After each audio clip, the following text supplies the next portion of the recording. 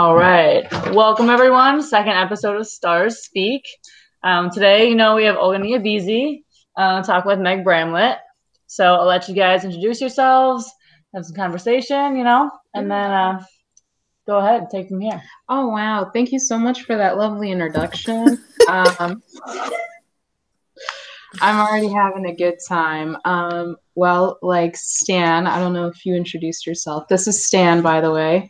Like Stan said, my name's Olga Niabizi. Current North Shore player. I don't really have a position these days. I just kind of play. So today we have Meg, who's one of our North Shore alumni, so former player. That's what that means. We're going to be talking about jobs and networking things and what you can kind of do to improve those skills in your portfolio. And it's going to be a good discussion. I'll let Meg kind of introduce herself in a North Shore capacity, and then I've got a few icebreaker questions so that the audience and the crowd can really get to know you, Meg. That sounds great. So I'm Meg Bramlette. I played on North Shore in 2002 and 2003, which it's hard to believe it was that long ago. It seems in many ways like it was just yesterday. I was a lock and 8 during my time there, and after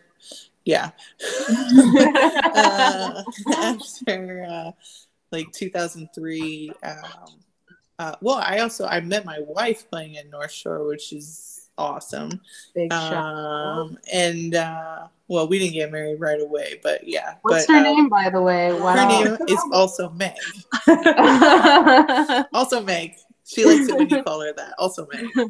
She's on the call as well, just to keep things confusing for everybody. But anyway, I met other Meg, and we moved to New York in 2003 for work, and due to a combination of things, mostly the clubs out there weren't North Shore, and we didn't love it. It wasn't nearly as much fun.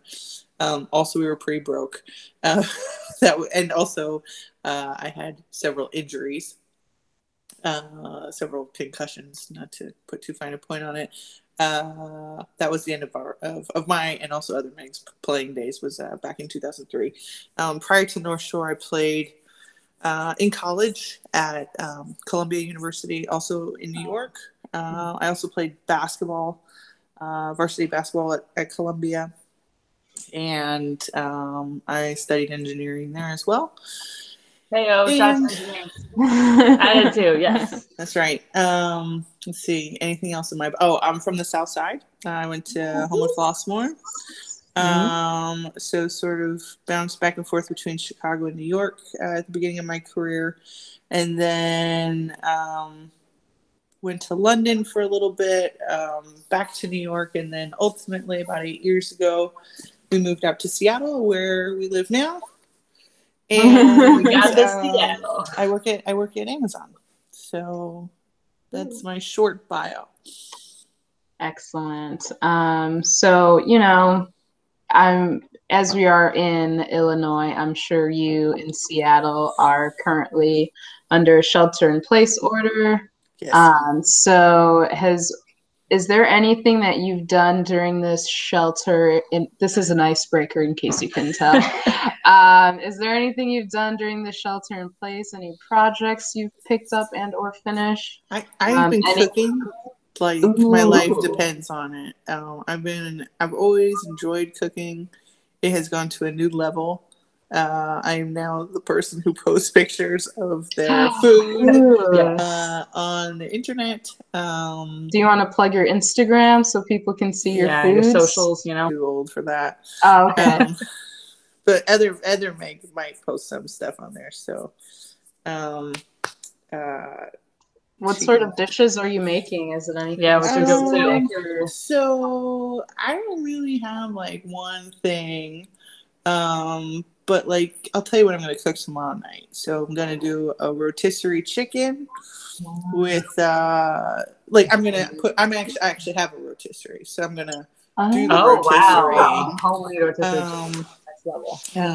And it's going to have like a bunch of like herbs in it, and then I'm going to do a lemony mashed potato with grilled asparagus and foraged ramps. And if you don't know what ramps are, it's like a hybrid garlic and scallion kind of thing. And they only come in season like right now. And it's like a very short season. And for whatever reason, you can't really buy them in the grocery store. You can only get them wild. So anyway, that's what's for dinner tomorrow night. Wow. Oh, well, we are coming over. Yeah. That sounds like Meg, other Meg. Two extra plates. 2 extra placemats. Yep. Also, I make breakfast and lunch for my wife every day. Wow. She seems to be growing fond of it. It's been pretty awesome, I have to say. I've been working from home for a long time, and like having her at home to cook me dinner has been the best part. And breakfast and lunch. Yes, all of the meals. Amazing. So, any projects of your own? I want to keep it under wraps, but in my current brain, there is the seedlings of being planted of a catio. Stay tuned, friends, for what that progress will look like. Lots of details being worked out. So, Meg, moving on. Another fun question I kind of like to ask to, see where you've been, what you've been up to, but do you have any crazy, like, right, there's this idea of like 1 degree of separation, or maybe, you're somewhere and bump into somebody that's like perhaps famous. Do you have a crazy celebrity run-in the story? Totally. So you guys know who Sade is? Yes. She was our neighbor. No way! Are you kidding? Yes. Come on, join in. Isn't it great? Sade used to be our neighbor. Where? She lives in London, and she's very glamorous, and she used to garden a lot, and she would wear like these jumpsuits, these like catsuit numbers with like big hat, and she would say hi and good morning, and she was our neighbor. What? Wow, that is. Listen, I asked this icebreaker question a lot. That one literally has my jaw on the ground. Anyway, love her. Big fan. So it wasn't just like an encounter, but more of like a sustained like we were not friends. Like, to be sure, we never had like a conversation, but we were good morning acquaintances. Okay. You know what I mean? It's like the neighbor. Good morning. Yeah. I like walked. You were part of the same homeowners association. Correct. We were like in the hood. I walked by our house every day on the way to the subway. So wow, that's crazy. Yeah. Wow, that really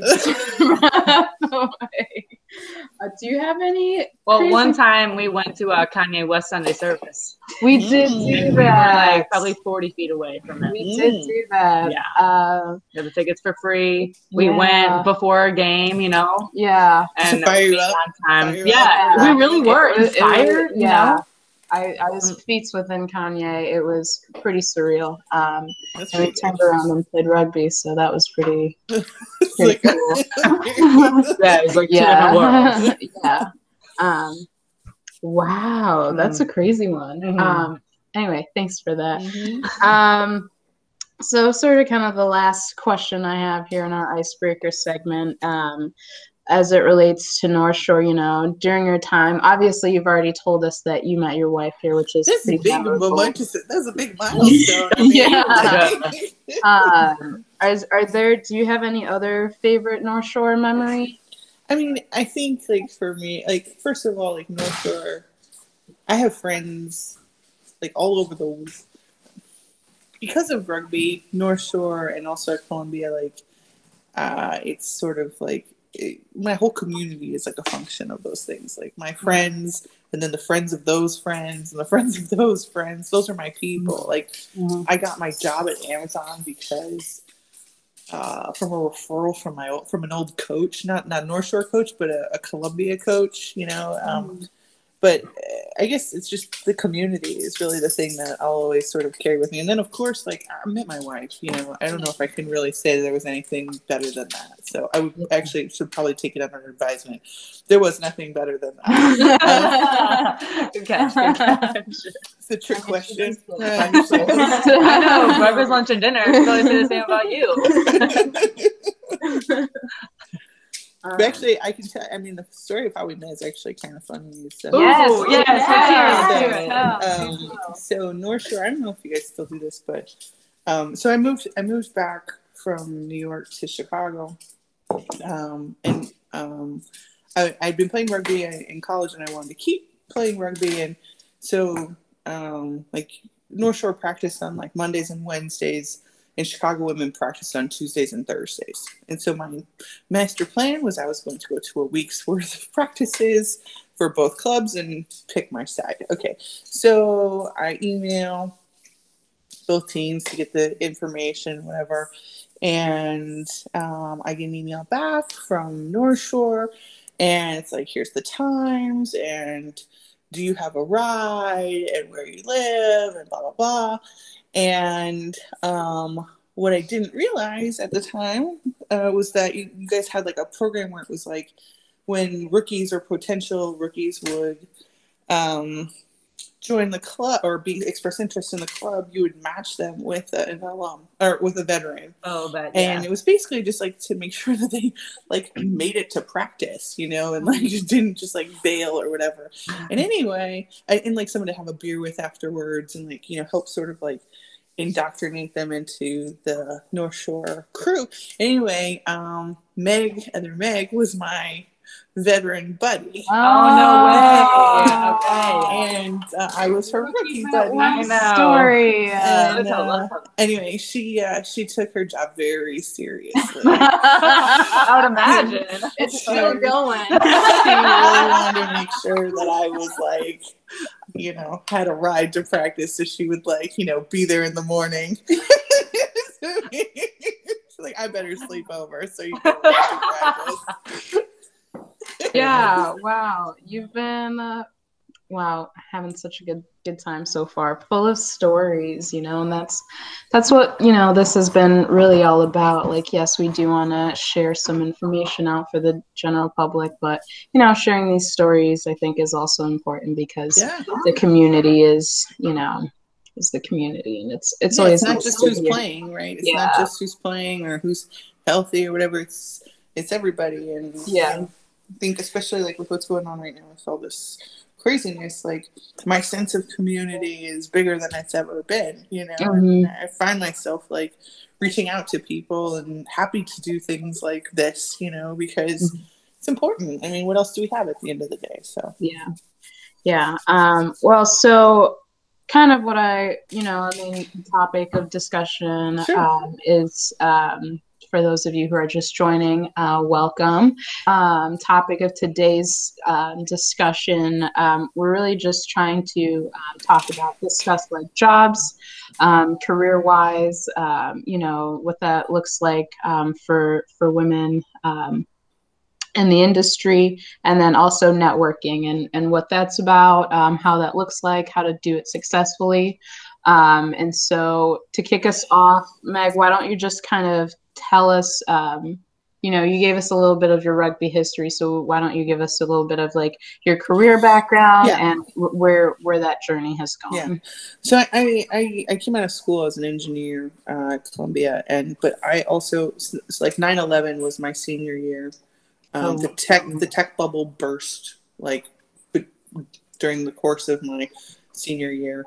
And so it was a very strange and scary time to be looking for a job. I actually have a lot of empathy for young people who are, especially those coming out of school right now, who are like trying to find jobs. It was a very strange time, especially in the tech world, which is where I intended to work. There really weren't jobs. People were getting paid not to show up at their jobs. But the banks were doing great. I got hired by Citibank coming out of school, and I was it was like a management trainee program, kind of like rotational Okay. doodad, you know, and it was going to be in New York, and I'm sure they were doing their sort of like risk assessments and like saying like, maybe we should like diversify the location of our training programs since the sky might be falling in New York City. And literally, yeah. right, at that time, it was a very, very, very scary time. And Yeah. again, not unlike what's happening now. What's happening now is on a totally different scale. But, you know, I mean, I went to my senior year at Columbia. There were literally tanks parked on the campus. Oh, wow. Like, Wow. the National Guard was like stationed outside of our dorms, you know, so it was pretty serious. And so anyway, they were like, we're going to diversify the locations of these programs, and we're going to start one in Chicago. We know you're from Chicago. Would you like to do that? And I was like, yes, I'm out. And so, so the program was for city banks, what they call the retail banking program, which is like consumer banking. So it's banking services that people like you and me use every day. But in Chicago, the group that was there was their credit card business. And so I ended up in credit cards and in payments. And I'm still in payments today. So it's this really sort of strange accident that led to me getting into the industry that I've ended up spending 20 years in. So I started in at Citibank. I had a bunch of different jobs there. Ended up, like I said, moving back to New York. More stuff at Citibank, all still in payments. Then it was, call it like the early moments of the financial crisis, where if you were paying attention, you could tell that something was not quite right.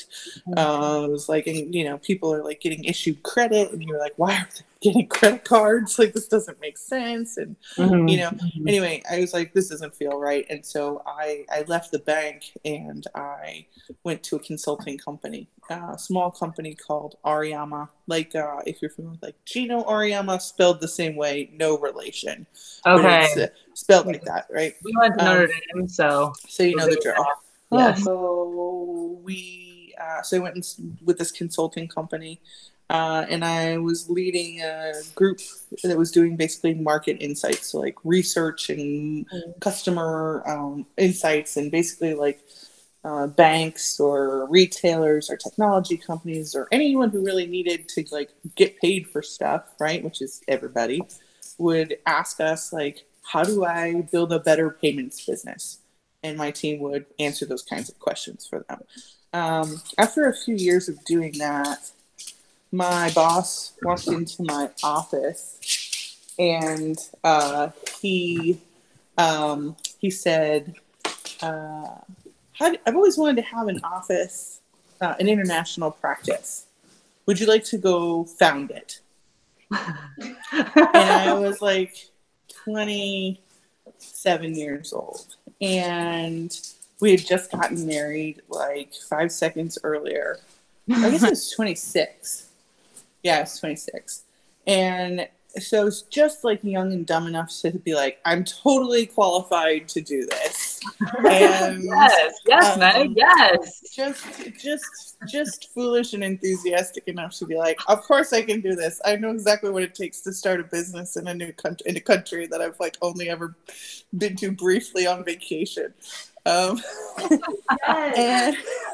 so I went home and I was like, Meg, we're going to move to England. What do you think? And she was like, God love her. This is my favorite attribute of my wife. She was like, absolutely, we'll do it. And she's nice. She's the one, you know? Yeah, totally. She definitely is. She says yes to everything I suggest. So it's really been fun, for me at least.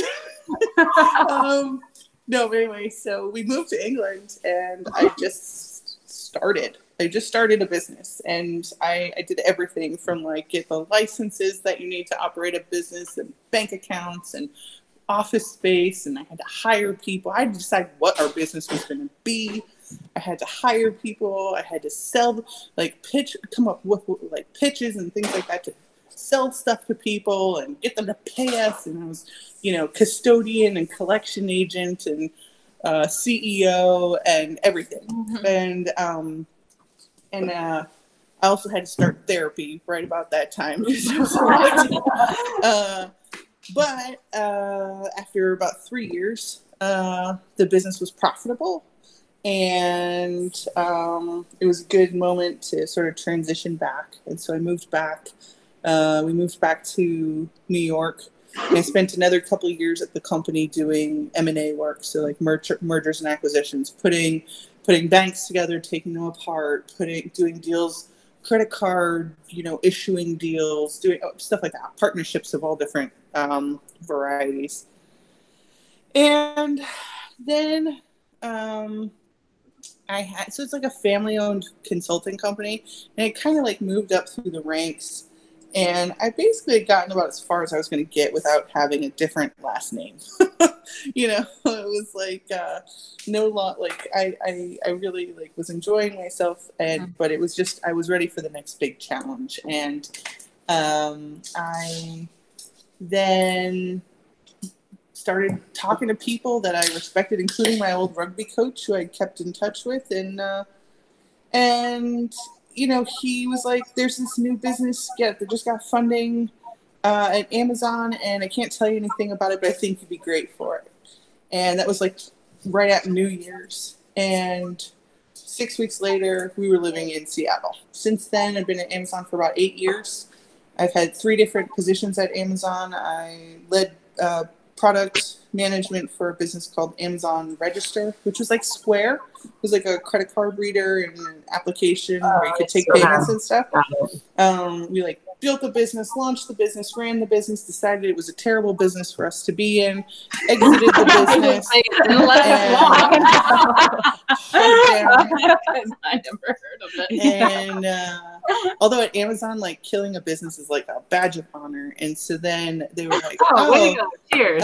Cheers to you. What would you like to do next? And my boss was like, why don't you come over with us, and we're going to start this new team, and we're going to sell stuff on Alexa. So I was the head of product and marketing for Alexa voice shopping for like a few years. And so like my team built all the features and capabilities that were like, if you ask her for something that you want to buy, like order dog food, my team would help folks.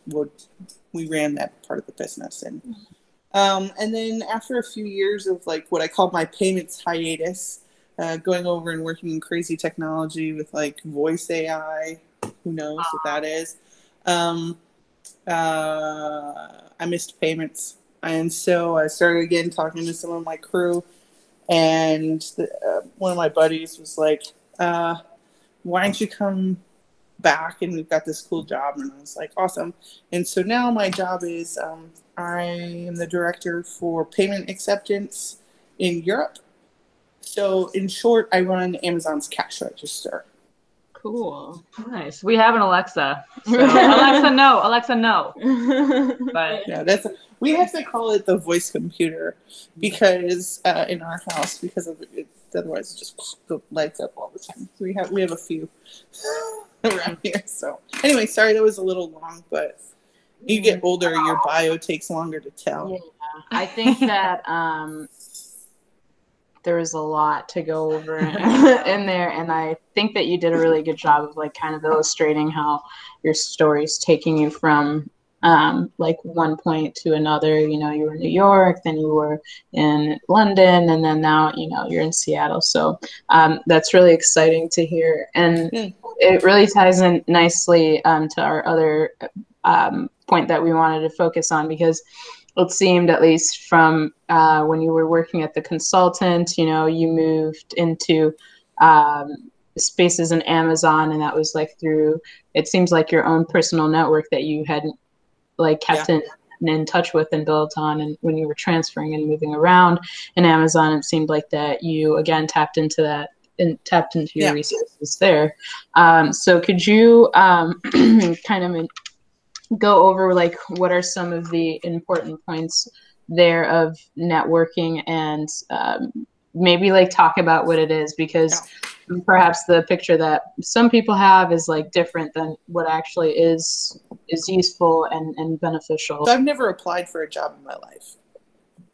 Never. Wow. Mic drop. Every single job I have ever had, including my first job out of college, was triggered by a personal referral. It was triggered by someone I worked for, someone I worked with, someone I had a personal relationship with, or a mentorship relationship with. Every single job I've ever had, including internal transfers, is a function of my own personal network. And it is investing in that network is something, it's probably the most important thing that I do. Especially as you get more senior and into like more executive positions, my job is not anymore about what skills do I have. Like, I don't have to write code anymore, thank God. I don't have to work on spreadsheets. I don't even write like documents nearly as much as I used to. My job is much more about connecting people and mentoring people and coaching people and ultimately like inspiring people to do better and more and what have you. I think a lot of people think that networking is about like having like clicking on shit on LinkedIn or like going to events or conferences, and they think that like by ticking some boxes, I've been networking, I spent time on LinkedIn, or I whatever, went to this event or a meetup or whatever. But unless you are really sort of planning how those things are going to help you yield your ultimate goals, you're just spending time. You're not, those clicks and webinars and stuff like that, those aren't actually helping you achieve your goals unless they are purposeful. So the advice that I always give to people about like, well, how do you network effectively? Well, how do you make your network work for you? Is really to start by interviewing yourself. Okay. And you say, self, what do you want to do? And you have to be ruthlessly honest with yourself. Okay. And maybe that's about, maybe it's about finding a new job, or maybe it's about finding a different boss, or maybe it's about taking on new skills or moving to a different place, right? About once a year, sometimes more often, depends, I will sit down and I'll say like, what's making me happy about my job and what am I not happy about my job? And I sort of take a personal inventory or self-interview or whatever you want to call it. And I think about how can I make those things that I don't like go away, and how can I double down on the things that I do like, right? Or want to do more of. And so then I think about my network.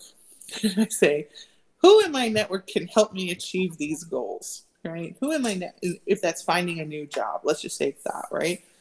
And then I start talking to people, and I'm again like, if people who know me, like, I'm pretty brutally honest, maybe too much, and I just tell the universe what I want. I say, universe, I would like to have an international experience. That move to London. Looking back on it, it's sort of, when I tell the story, it sounds like it was just like, the universe smiled down upon me. It did. I mean, of course we got a little lucky, but like that happened because I was explicit with my boss about what my goals were. Right. And I said, like, this is what I want. This is where I want to grow. This is how I want to grow. And it wasn't like, I want to move, so you should definitely do this or whatever, right? Because I was working hard, because I was doing a good job, because I was explicit with my network about what my goals were, people want to help. People want to help you grow. And especially if you've earned the trust and respect of somebody, they will go to extreme lengths to help you grow in those ways. So that's my advice. for networking is, sort of step one, know what you're networking for. Step two, be explicit with your network about what it is you're trying to achieve. Just you haphazardly swirling around the universe is not actually that useful. And then like step three, like invest in your network, like talk to the people that are in, ask them what they're doing, ask how you can help them, right? So it goes around and around. I think Jenny, I saw a question pop up, but it disappeared before I could. Okay, the question is from Jenny Lou. What's your best advice for introverts who don't like quote unquote traditional networking? Well, Jenny, what do you think traditional networking is, first of all? Because I don't like traditional networking, I think, but I want to know what you think it is. Yeah, like just putting yourself out there and having meetings with people and chatting with people. So as I'm probably gonna give like a somewhat unsatisfying answer too, but like in my opinion, like you have to decide what is more important to you. Mm-hmm. Is it more important to you if you are seeking something you want, right? I want a new job, but you're unwilling to do the work for it, then you don't want it. Oh, preach. Yes, fair. And like I said, the universe is not like, it doesn't like, nobody's reading your mind. Like you have to tell people what you want, and there are, yay technology. There are lots of different tools and forums and opportunities for doing that in ways that hopefully are more comfortable to introverted people. I married an introverted person, and she works her butt off at communicating to people, and it's I know it's can be exhausting for her sometimes, but she works hard at it because she knows it's important. I will say that like the thing I've learned from Meg is that as much as I hate going to like let's have bagel and coffee and blah blah blah at the traditional networking events, I don't have to do that, but I don't mind talking to people about what's interesting to them and about what's going on in my life, and that is networking also. Can I answer your question, Jenny? Yes, cool. Great answer. Thank you for that input. So I guess one of the things that I wanted to talk about is it seemed, especially within Amazon and maybe from leaving the consulting company, there was a conscious choice, right? Where you're like, okay, like I want to do something different. What are some of the indicators that you're like you're done growing in a role or a position? I think for me, I've like I said, I've always sort of kept like a personal inventory, right? What's making me happy? What's not making me happy? And there were a couple of things that were going on at the consulting company that made me want to consider other offers. Like for the record, I adored the people there. I adored my boss. He's like my number one of my closest mentors, and I left on very, very good terms. The thing that I was missing was, as a consultant, you're not accountable in the same way you are when you are working in-house. And this is true for all kinds of client services, right? Yeah, you're accountable for the project, you're accountable for the thing you're hired for, right? But there's all the others. You're not accountable for the customer, you're not whatever. And I learned so much in that consulting company. It was like I never went to grad school, but it was totally like my MBA and my PhD in how to run a business, right? Because I had all these different kinds of experiences, but I was never the owner of them. I was an advisor, and I wanted to be the owner. I wanted to be I wanted that pressure. I wanted that responsibility, and I got that and a lot more at Amazon because. The cool thing, many cool things about Amazon is like we solve really big problems. There's millions and millions and millions of people, billions and billions and billions of dollars. and so the stakes are super high. Mhm. So yeah, that was kind of the thing. And I guess like to answer your question more specifically, like what do you look for? I kind of always come back to this like personal inventory thing, like asking yourself like, what do I want? And if you can't get that in your current job, right? It could be, by the way, it could be I'm really not getting along with my boss. Well, but I like the work I do. Well, can you make that change at your company? Is that feasible to do? Could you do it internally? Do you want to do it internally? Right? So again, it's asking yourself the hard questions, and being honest with yourself. But I often find a lot of people like sort of wait for the tea leaves to align themselves. They're like waiting for some signal from the universe that it's time to go or it's time to. It doesn't exist, So, yeah. You have another question from the audience. So Gabrielle Cole writes, if you can, she's also standing right here. But if you can kind of dive in more into about starting and building a business. Obviously, like, you don't have to go into the whole like start a business one-on-one, but some highs and lows and things that you took away from that. It was way harder than I thought it was going to be. I also, I had a very serious safety net, right? Like I had what I was really doing was starting like a sister business, so the parent business was still there and I wasn't going to it wasn't my money, it was somebody else. So it's different than like if I was going to like put out my own shingle and come up like at the same time, I was the only person who was going to make it successful or have it fail. So just to be transparent about sort of what that means. I think that one of the biggest challenges was deciding what am I going to do first. I have this like grand vision. We're going to be a profitable consultancy that every bank and retailer in the UK is going to turn to for their payments consulting needs. Okay, great. What are you going to do tomorrow? Like tomorrow I have to buy trash bags and a printer, and like, find a desk that doesn't give me carpal tunnel. That was a real thing. My desk like gave me like very severe carpal tunnel. Oh, no. I had to get a different desk. But stuff like that. And it's like, I have a lot of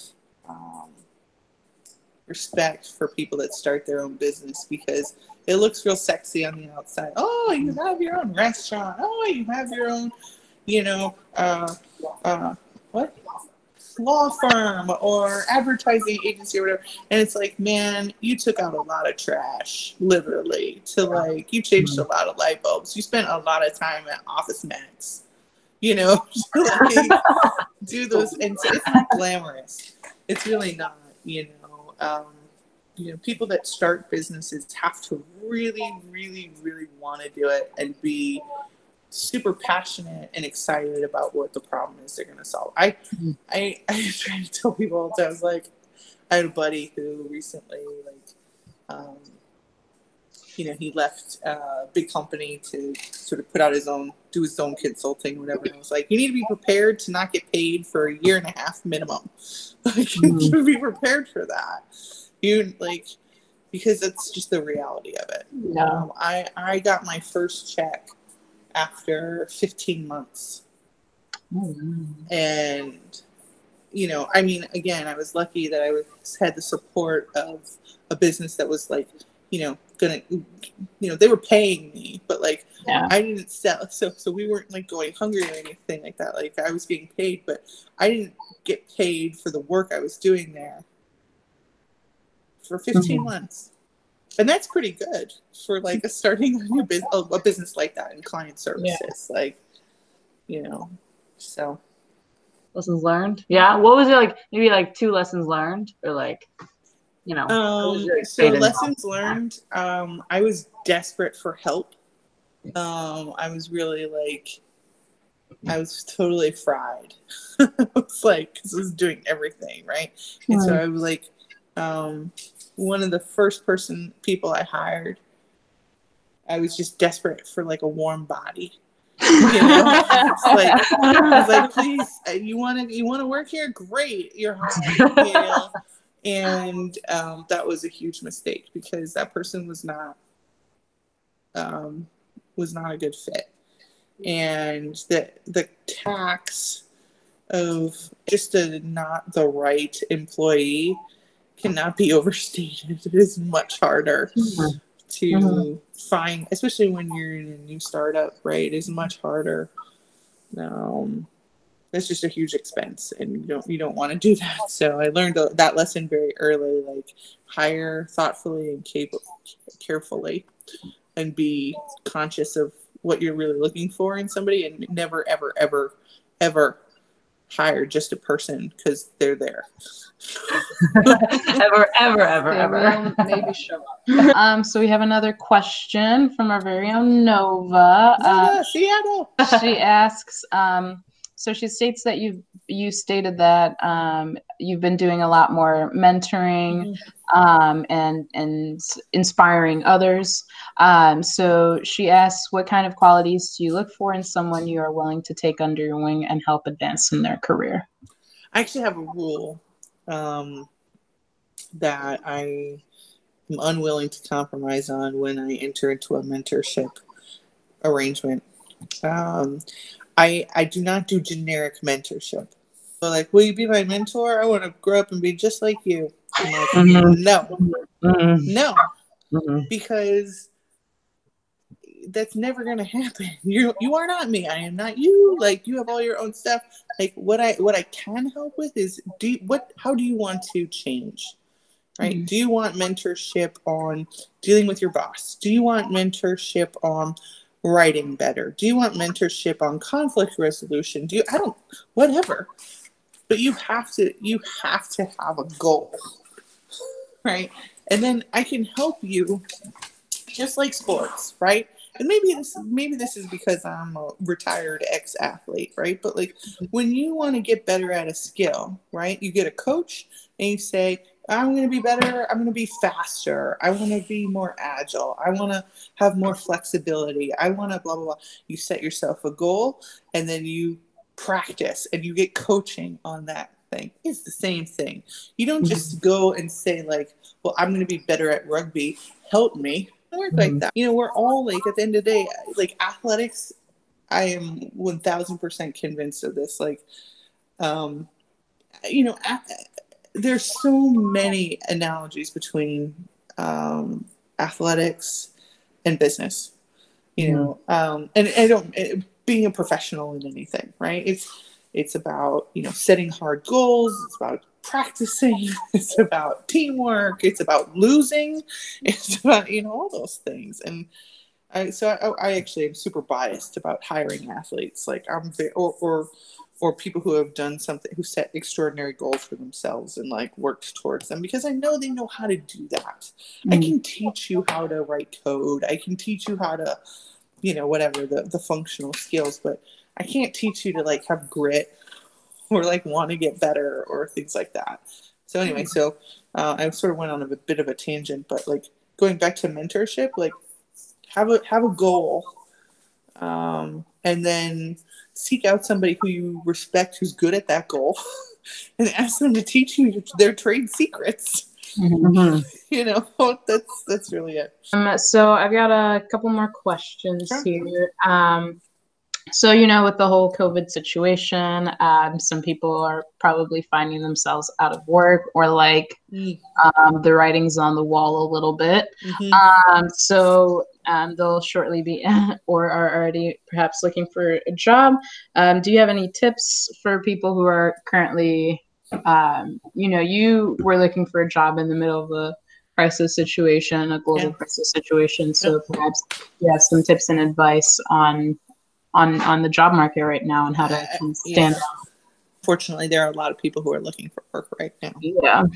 And unfortunately, there are not a lot of companies who are aggressively hiring right now. I think this is my advice on this is, I would spend more time with your like investing in your network and talking to people about finding a job. Find people who have jobs that you want, or kinds of jobs that you want, and just talk to them about what it takes. And there may not be jobs right now. It's the sad part of it, but eventually there will be jobs, and I'm hopeful that it's in a short order. And by being persistent about, communicating with people, letting them know what you want, having your resume ready, being ready to say yes to whatever, that's my best advice. It will be hard. It will be scary. You may find yourself even applying for jobs that you may not have earlier because you are keen to find one. That's okay. So that's my advice is just be easy to get discouraged in these times. But you guys all have grit and you're tough. And you have to, when you're looking for a job, that has to be your job. Yeah. And you treat it like that. Yeah. You mentioned that a couple important steps in your life kind of happened by happy accident, right? You graduated engineering, then you're like, okay, let me do payments for a bank, consulting. Yeah. So I say yes to stuff. Like people that know me, like I say yes. Like the universe, if I am. So at Amazon we have this phrase that we use. We call one-way doors and two-way doors, and I find it to be a very useful illustration. So one-way door is a decision that is difficult to undo. Right? It's something that it's going to be getting married. That's the one-way door. It's difficult to undo that decision. You should be careful before you enter into these kinds of decisions, right? Two-way doors are decisions that are easy to undo. Okay, so in profession, taking a new job, right? If you don't like that job, there are other jobs. Right? You are not making a lifetime commitment to this job.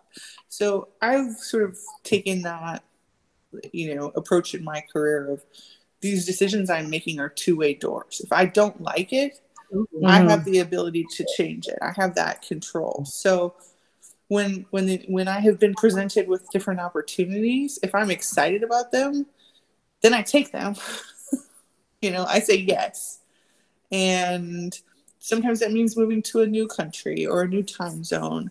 And sometimes it means doing something outside of my wheelhouse, like working on Alexa, which I have no special skill set that says, oh, I should be working on voice commerce, but it was exciting and interesting. And I was passionate. I was ready to, invest some time in this space. And so, I said yes to it. Was it my forever career? No. Did I learn something from it? Was it exciting? Yes. So, okay, cool. On to the next thing, Yeah. How would you balance that? Because sometimes, right, to say commit to something, right, and to be good at something, put some time in, you might have to view it as a one-way door in the moment, right? So you kind of channel your energy towards that. So to be sure, each of these things I did for several years. When we moved to London, I was there for 3 years. But I knew, and Megan, I will never forget this. The weekend, so my boss made this offer. It was, oh, how do you feel about moving to London and helping start this business? And I was like, how about if I talk to my new wife over the weekend about this, right? And we spent the whole weekend, and we were like, what is the absolute worst thing that could happen? And we were like, well, the worst thing that could happen would be one of our parents died.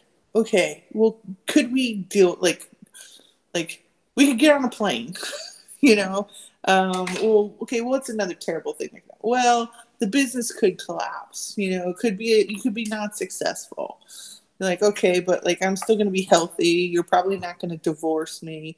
okay, that's a risk I'm willing to take, right? So we sort of play this like devil's advocate kind of thing, like, what is the worst thing that could happen? And turns out none of it was that bad, and the upside was better than the downside, and so we made that call. Okay, yeah, it's just tied into a little bit of mental skills stuff we've been learning with JCL for our practices, right? Monday, Wednesday, but a lot of like mental like self-talk, right? And like calm kind of vision on the field stuff is like analyzing, okay, what's the worst that could happen? Yeah. Okay, well, that's actually not that bad. It's not that bad. Happen, like actually pretty awesome. Yeah. Kind of like focusing towards like what could happen and working towards that, not like being afraid and making the wrong decision. Yeah. And then like working from a place of fear. I naturally come equipped with like a lot of anxiety around like think of all these bad things that could happen, and I'm not ashamed to say this, like when I was in London, this was coming to a very serious point to the stage where I need to get a little assist. And I went to a therapist, and the therapist was like, here, how about like next time you start to like get super anxious about it, just ask yourself like, what is the worst that could happen? And then keep asking yourself that until you realize you're wackadoo and like you're fine. This is also a spoiler for the mental health version of Stars coming up in a few short weeks. Yes, thank you, Matt. Yeah, honestly though, like that was very useful counsel for me professionally. It was like, oh, it's okay to take risks, because the worst thing that can happen is actually not that bad. And like I should have remembered that lesson from my athletic training, but I kind of lost the beat a little bit. Yeah, sometimes it's hard to relate that because athletics is so like in the moment, kind of like with your whole self, and then the work can be kind of like mind space. Oh, we have a couple more questions actually. Okay. Great. Yeah, we have some. So Katie Sanford asks, how do you balance keeping yourself motivated and pushing for the next step without pushing too hard or too fast? Is there even such a thing? Okay, so I'm a terrible person to ask that question to, because I think you would be hard pressed to find somebody with like more ambition than I have. Like I don't know too hard or I'm not built for the alternative. Like it's fun for me to push hard. I've always sort of gravitated to experiences where that ambition and drive have been rewarded. I am not the person that you want to, be in an operational role where it's more predictable or less ambiguous. That's what I do. So I'm probably not the right person to ask that to. But I will say, like as a manager, like not everybody is built like me, right? So one of the key things that I've had to learn as a manager is find out what motivates other people, right? That might be putting you into a challenging situation where you don't have a safety net, right? That might be pats on the back. It might be monetary rewards. I don't know.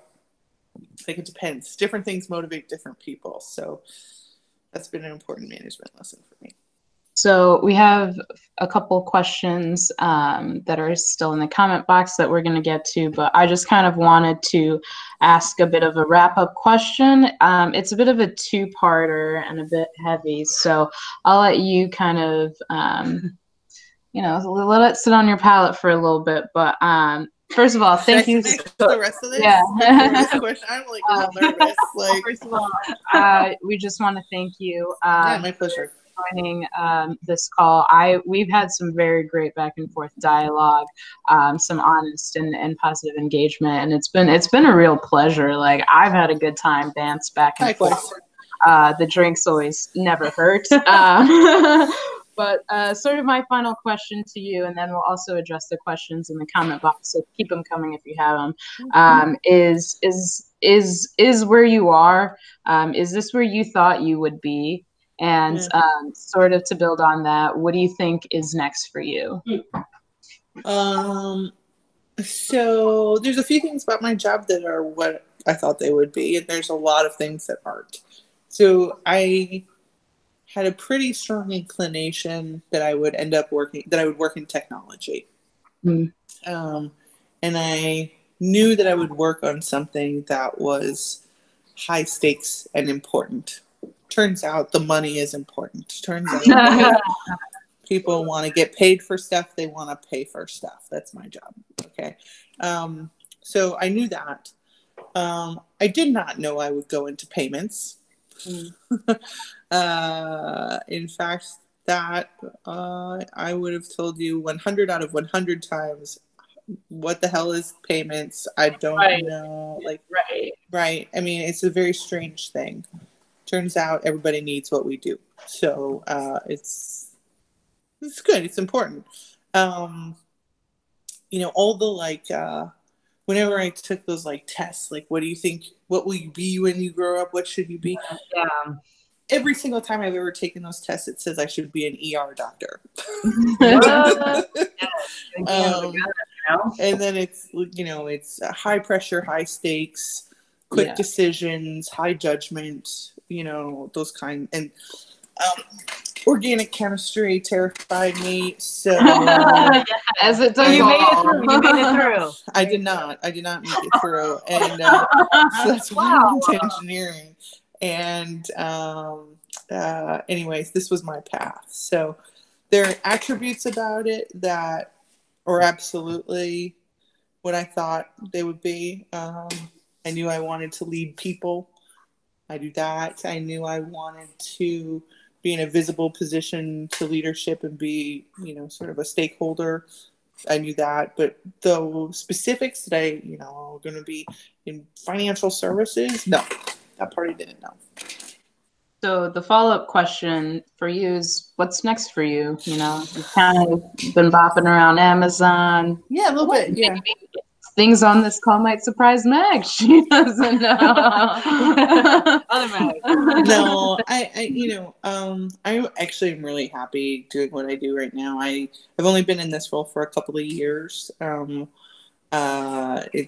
is a very challenging role. I'm not bored with it yet. I'm sure at some point I will need a new challenge. I really like working at Amazon.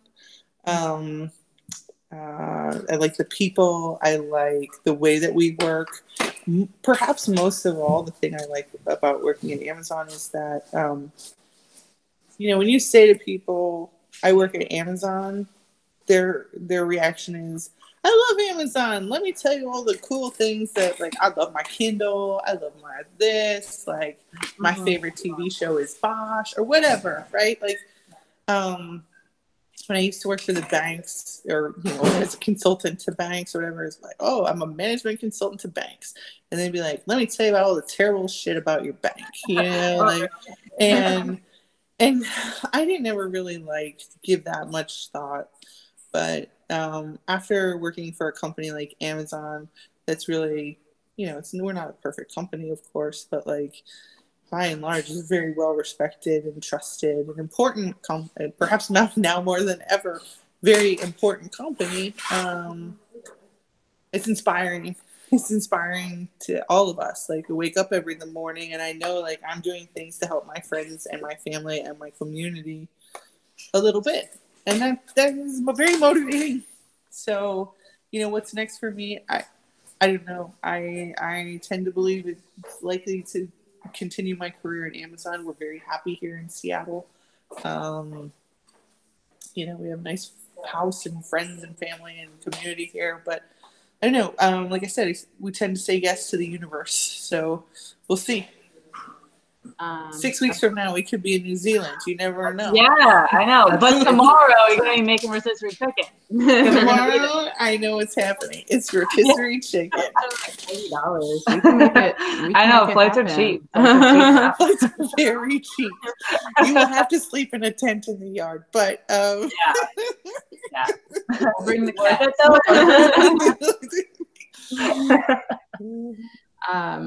Okay, thank you so much for your time again, Meg. We're just going to go through we had some questions coming in late. Sure. In the chat, Gabrielle Cole again writes, also the tech space and maybe to a lesser extent the corporate environment can be very male dominated. How do you navigate networking in these spaces, ensure you're heard, and create opportunities for yourself? In tech, this is a topic I'm very passionate about.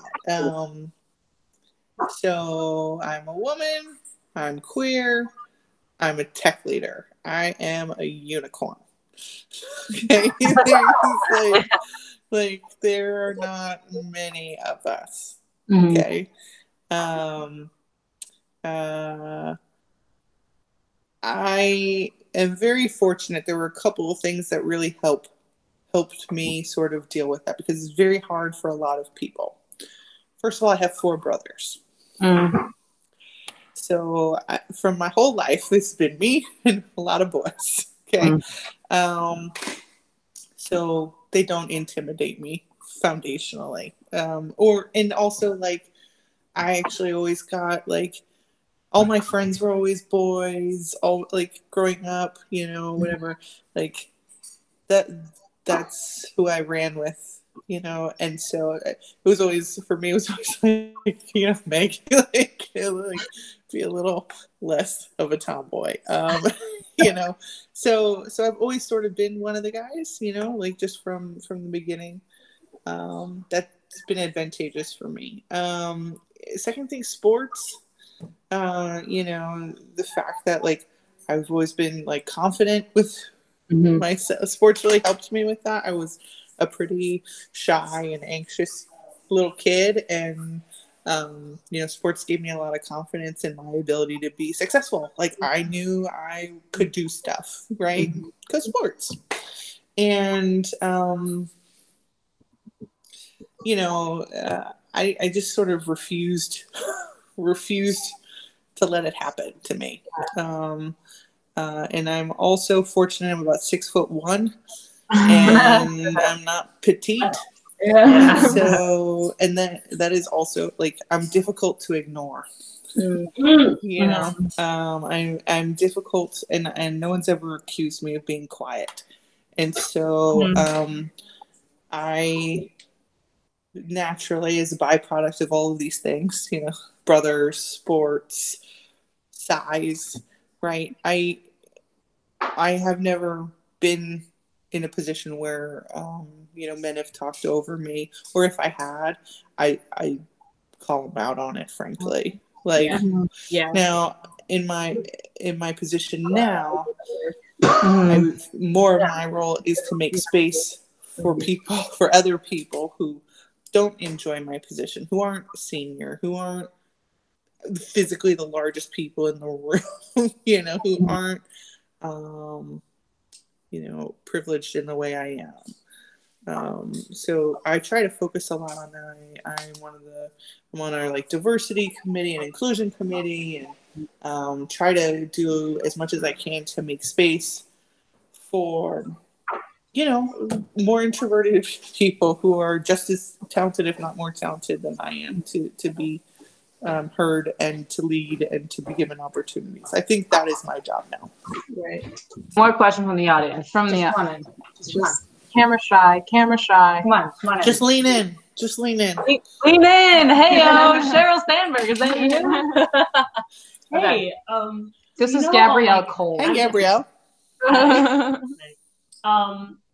So, you know, on the podcast, How You Built This, I don't know if you, like, listen to it, but he always asks the following question at the end of it, which is, was it hard work or was it talent? They got you where you are today. Yeah. Hard work for me. You know, even, like, so I was never, like, so I went to an Ivy League school. Because I played basketball. I was good enough to play basketball because I worked my tail off. I wasn't the fastest. I wasn't the tallest. I wasn't I just, like, stayed in the gym and, you know, shot baskets till the lights went out kind of kid. Like, you know, for me, is about ambition more than talent. period. My old boss said used to say that like I have a big engine. I'm like a lot of go, you know. But yeah, it's hard work. Yeah, I think I would second that too. A lot of the people that I know that I personally admire and look up to, a lot of what I know about them, I know that in the spaces that they occupy and where they are, that not to say that they're undeserving of like that there isn't some element of talent to it, but knowing who they are, right? It does take a lot of work. Yeah. Thank you for taking this time to kind of share your experience with us. It was my pleasure.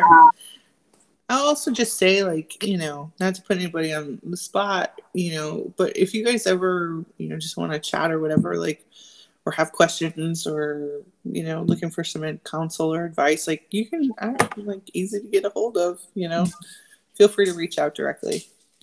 I'd be very happy to talk with any of you guys. That's right, Nova. Nova's going to be reaching out. Yeah. It sounds like.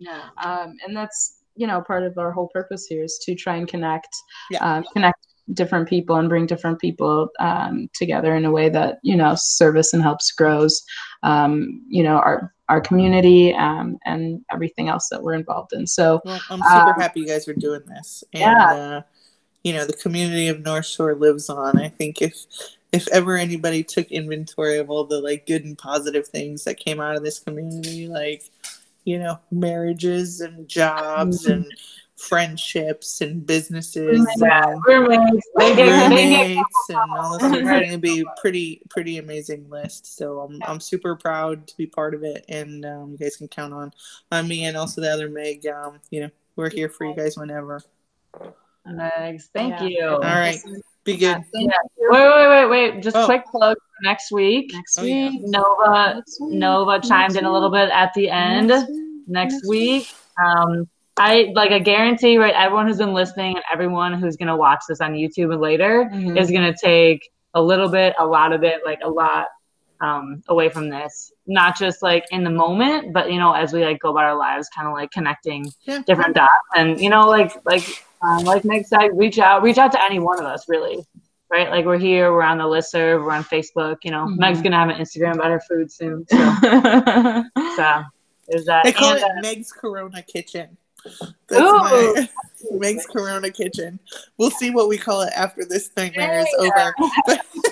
Yes, love it. So next week is Nutrition with Nova. And she will be contributing to Meg's Corona Kitchen. Yeah. Good work, Meg. Good work. So Nova, get excited for next week. We'll be tuning in same time, same place. So Thursday, 7 p.m. Central. Here on Google Meets, and then later posted to YouTube. So thanks everyone who's watching. Like and subscribe. That's right. Subscribe. Hit that subscribe button down there. The other one down there. Right down there. All right, bye guys. All right, bye. Thanks everyone.